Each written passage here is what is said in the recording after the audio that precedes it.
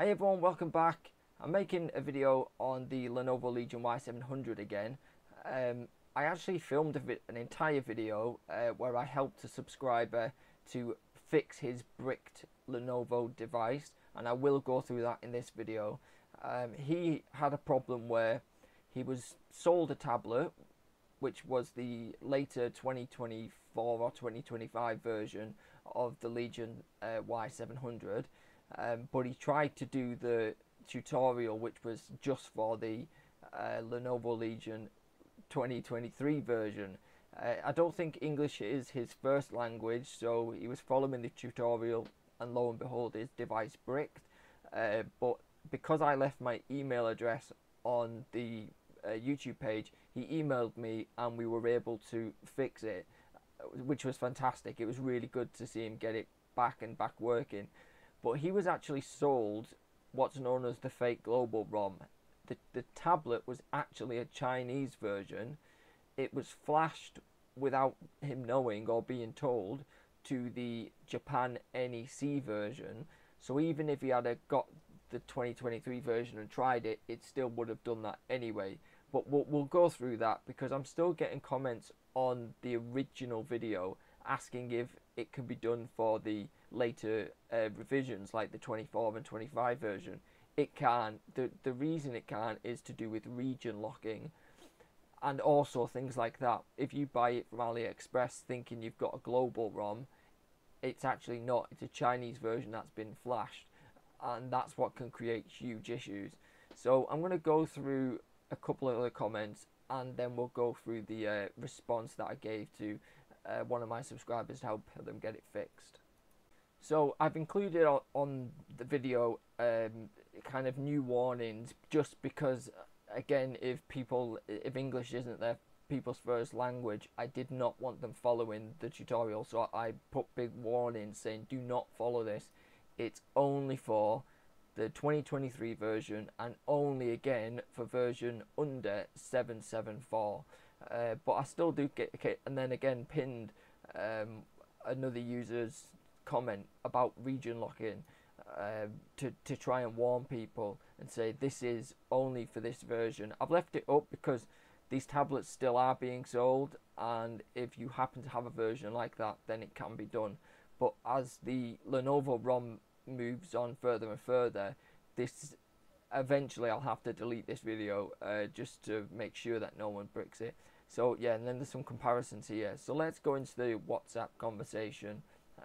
So basically it started that I got an email which I responded to, and I said, look, it's going to be way quicker if you just add me on WhatsApp, and I am glad that I do leave my contact information up. So I'll try and censor out as much of this as possible. Well, let me go to, as I said, that I'm going to be making this video, so I do have permission to basically say this, but I will blur out any personal information.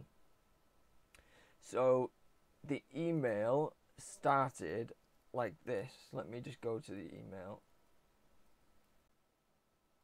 So the emails kind of start like this, just very basic, saying hi, I bought a Lenovo Legion Y700, I've tried the RSA method and it's bricked, and as you can see I've had at least 4 people that I've helped to rather rectify this problem, or take them through ways on how to resolve it. So after this short email exchange, I basically said add me on WhatsApp and we'll go through it.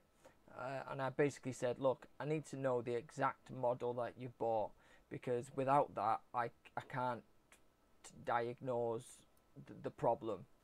So I got to the bottom of, okay, well, what type of tablet is it? Is it a 2023 version or 2024?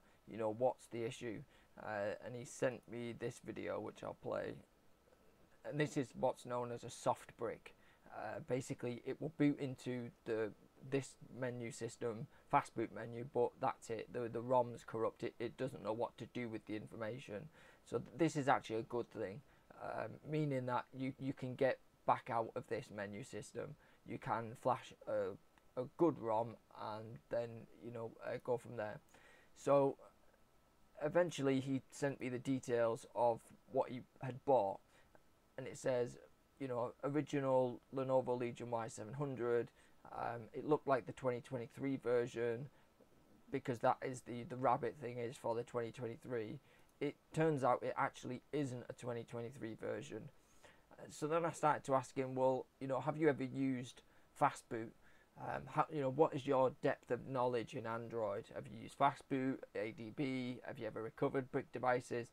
And he says, I've used a little bit of it, but not that much. So I said, okay, what we're going to have to do is use the same RSA method, but the exact same way, but change the ROM. Instead of using the global ROM, we're going to have to use the NEC ROM, because he did say that when he got the tablet, it had the global version, or the fake global ROM as it's called, the NEC ROM.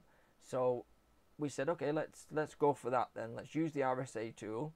Now, what you have to do, which is described in this XDA post, is delete the ROM from within the folder structure, and change it so it pulls the NEC ROM. So say it's in like programs /Lenovo/RSA/whatever, you delete that ROM and change it and put the other ROM, and then when you do the RSA, it will use that ROM instead of the broken one. And again, this is all laid out in the XDA post that we went through. So he did that. So it says go to C program data, RSA, download ROMs, and change it to put in the different ROM. But he tried that and still it was doing the same thing. Current is not bootable.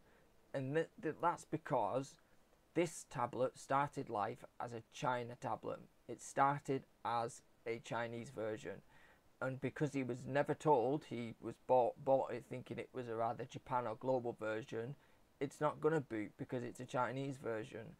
So what he ended up basically doing, what we back and forth emails, what he ended up doing was changing it to the Chinese version.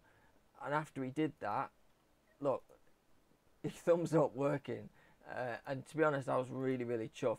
He did say that the way he did it was with a different program called QFIL, and that's another protocol that these tablets use. But the version that he ended up flashing, if I can zoom in, is the Chinese version, and it's saying, look, pull this to go to this, and he was able to get his tablet working. QFIL is basically under the hood what the RSA tool uses. It's just a different way of doing it. And then from that he managed to flash the rest of the world firmware to it. But I thought this was worth mentioning in a separate video, because again, I do have my email address for people who need help. These are expensive tablets, and it's not nice that if you just blindly follow tutorials without doing a lot of research behind it, you can end up in a predicament like that. But thankfully, like I said, my email address is online. If people need help, then I will help them to fix it. If I can't help you over the WhatsApp, then you can send it to me. I'll fix it and send it back to you.